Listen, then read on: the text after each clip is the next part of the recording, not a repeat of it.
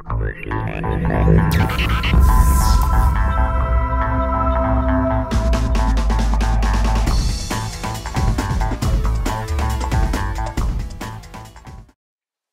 what's going on, guys?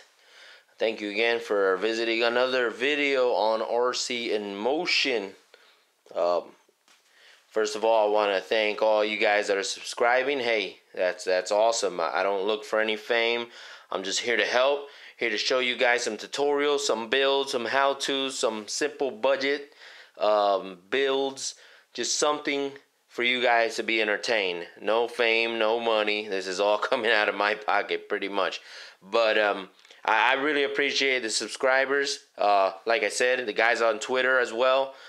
Subscribing, suggesting my videos, other videos, even out in Germany.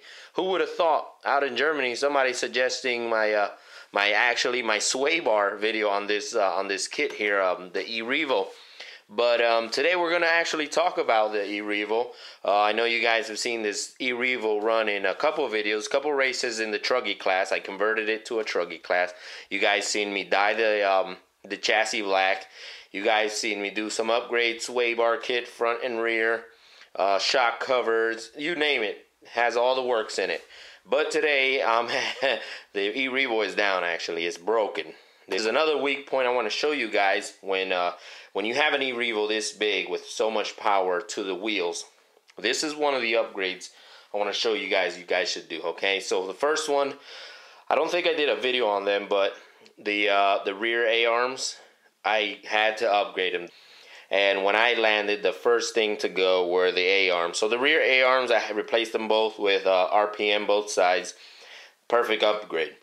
Front ones, not so much. I mean, it's not hitting that much in the front, so I didn't think it was necessary. But when I break them, then I'll upgrade them.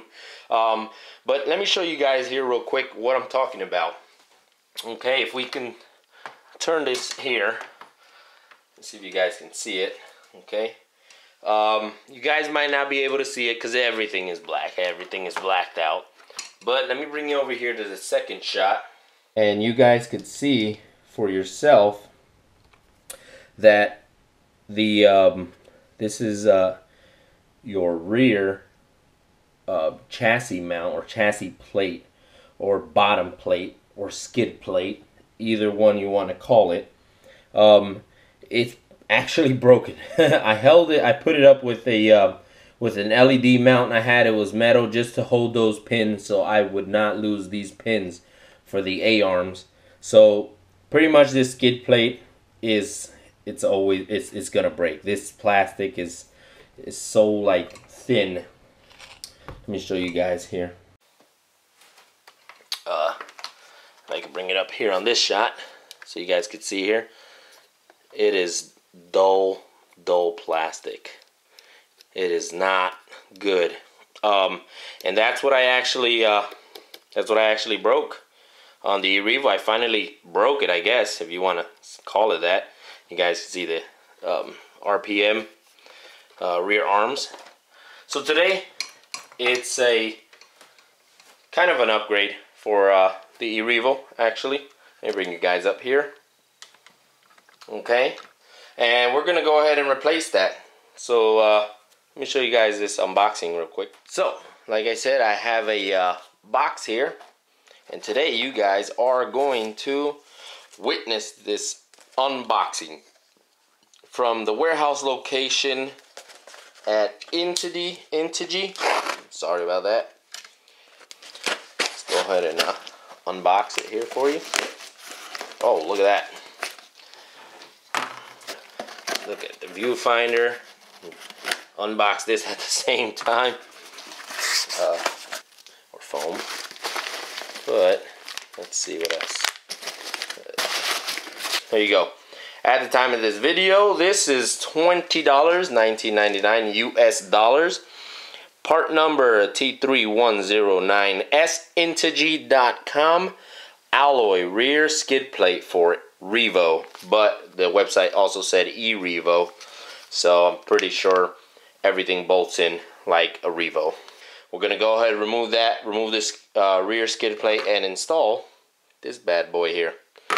Okay, so let's go ahead and take you guys on the other camera, and we can film it from there, and then we can switch over and I'll show you guys what it looks like. Let's go ahead and start this build.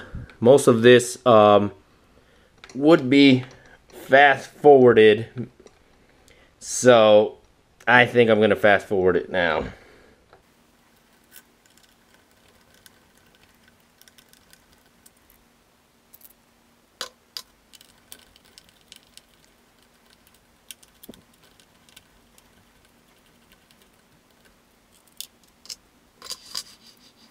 So as you guys can see here on the X cam right here, this is what broke. This, look how terrible that break is. It just snapped it, and I tried to glue it back with some like epoxy glue, but it wouldn't hold, so we might have to clean this up a little bit. And minimal dirt there, and let's go ahead and start installing the other one on there.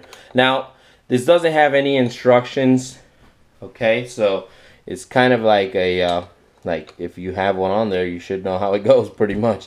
But for those who don't know, of course, this is gonna be like your mini bumper. Let me show you there, the rear bumper. So we're gonna go ahead and put that towards the rear, and then the way you put it in is you want to put in your pins first, okay, and then you just let it sit there on the other pins. But I have to clean that pin out in order for this to sit flush. So I'm just gonna grab my knife here. You always want to cut away from you. That was kind of my mistake right there. Sorry guys. Cut away from you every time you're gonna make a cut, and look at that. That sits perfectly flush right there. Let's go ahead and put in those 4 screws. Okay, and they should fit in perfect. I mean, they are the stock screws, so you shouldn't have an issue reinstalling the screws. Remember, like I said in my previous videos, if it's plastic, do not over tighten the plastic. Just tighten it to where you feel the plastic give, and that's good enough. That is good enough.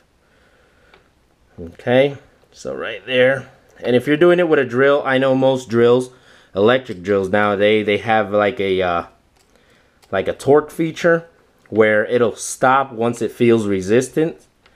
So if you have one of those, hey, at your own risk, feel free to use those. Okay, so this one should be the last one here.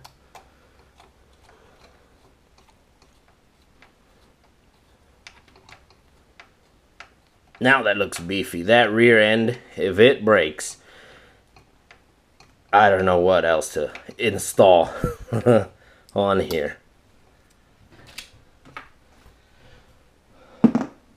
Alright, so there you have it guys. That was kind of a quick build there. Let me show you guys again here up close on this camera here. I actually put in this this screw here just to hold this plastic part, and then this is an LED mount that I had. It's pretty much you mount your LEDs there, but I bent it and I kind of just held it on there on the stock holes. I drilled 2 holes, put in long screws, didn't over tighten it just so it can stay there. But I mean, this metal is just flimsy, so I just held it there. Did not mess with the Erevo at all. Didn't try to run it. And I said, well, we need to upgrade it. We might as well upgrade it to Integy as well. So like I said, as of this video, the part number is T3109S1999. That's if you ask me, that's a hell of a price for an upgrade. Let's go ahead and check it out right now. I'll just bring it closer to you guys. Okay, that's what it looks like. I mean, it looks beefy, and it's thicker than the stock one. You guys could see this thickness here. Look at that compared to that thickness. It's pretty thick. So we'll see how that goes. Let me show you guys there. We'll see how that how that turns out to be. Pretty much the hold on there. Let's see how much punishment I can give this truck. And then I should be giving you guys a review of how it went. Hope you guys like this video. Hey, like always, rate, comment, subscribe, share this video. Thanks again for watching my videos, guys. Till the next one.